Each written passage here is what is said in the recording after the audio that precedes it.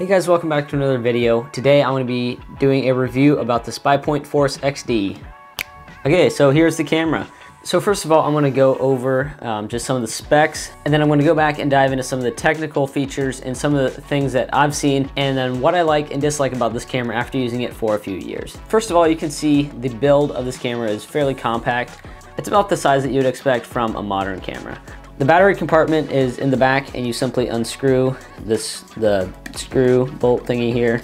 It takes 8 AA batteries that go in the back right here. Now this already is a design flaw because ants seem to always find a way to get up underneath this compartment and into the battery's case, and has made the camera quit working on several different occasions. So right off the bat, that's one thing that I really don't like about this camera, is that ants can get into the battery compartment and make the camera non-functional. So from the front, this thing looks pretty sweet.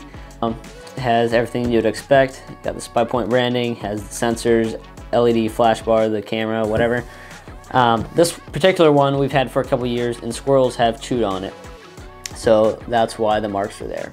It has the regular tripod adapter on the bottom. I feel like they could have maybe made this door just a bit sturdier. It's made of plastic and doesn't seem to be very strong, but I haven't really had any issues with it yet. So opening up the camera, it has a fairly simplified menu system, which I personally really like. Every trail camera you have from a different manufacturer is gonna have a different menu system. So this menu system is fairly simple once you get used to it. It has option for photo and video and time lapse. You can set time lapse to however many minutes apart you want the pictures to be taken, which I have never used on this camera.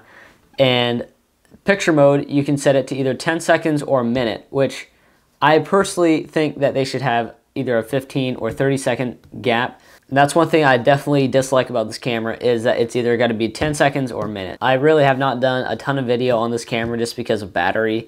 I like to save batteries as much as I can, so I personally have not really done much with the video on it. I have tested out and it does work and seems to be decent quality, but I really don't have a lot to say about the video on this camera.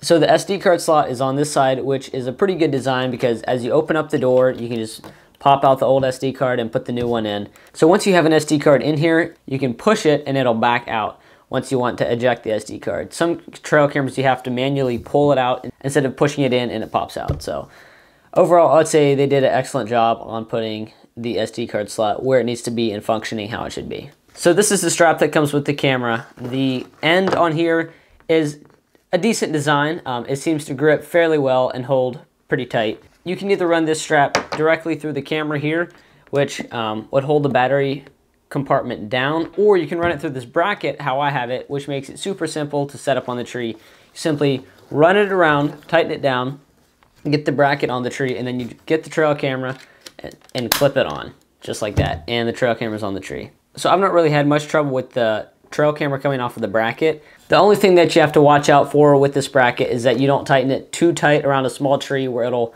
bend it and it won't hold the camera correctly and the camera can fall out.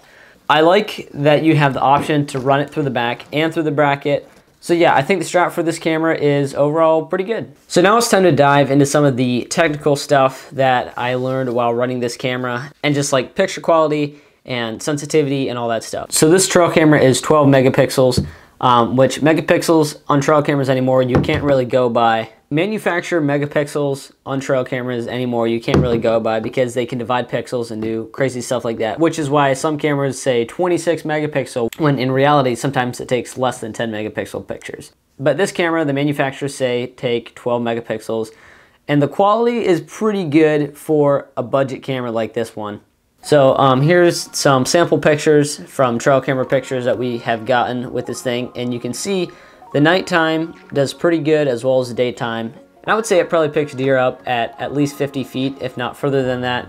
I've had deer already walk 60 to 70 feet away, and it has picked them up on some occasions. I picked this one up for 50 bucks, and I think now they're going for like.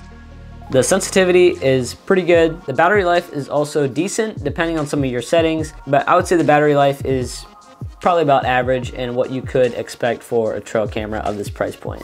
So if you're wanting a trail camera for a photo competition as far as photo quality, I probably would not go with this camera just because the colors can sometimes be completely messed up, but it's usually fairly reliable when there's not ants in the battery compartment. So while the pictures on this thing are not always the greatest color, it does get the job done and does usually capture the deer enough so that I can count the points on the rack or at least see what it is. So overall, this thing performs when I want it, where I want it, in the cold, in the heat, except for when there's ants in the battery compartment, which is a pain. So I've not put this trail camera out this year yet, but I think when I do, I'm gonna probably spray some kind of ant repellent around it, which I don't like doing just for scent. I'm excited to get this trail camera out in the woods this year again for the 4th year in a row. So I'm hoping I can rely on this camera to get me some really good pictures of some nice deer. So right now we're in the middle of testing out a Moultrie camera that was refurbished and it was like 35 bucks. So I want to do an unboxing / review on that one. So make sure you stay tuned for that coming down the pike. So if you enjoy this kind of video review, let me know in the comment section what you guys want to see, if you have any particular products that you want me to review. If you enjoyed this video and you want to see more, and hit the like button, subscribe, that would really help us out a lot. That helps us make these types of videos and helps us be able to do more with our channel and make more videos. So that's all for this review on this Spypoint Force XD. Hopefully you found it helpful, and for a budget trail camera, I don't think it's too bad. So yeah, that's a wrap, and I'm out.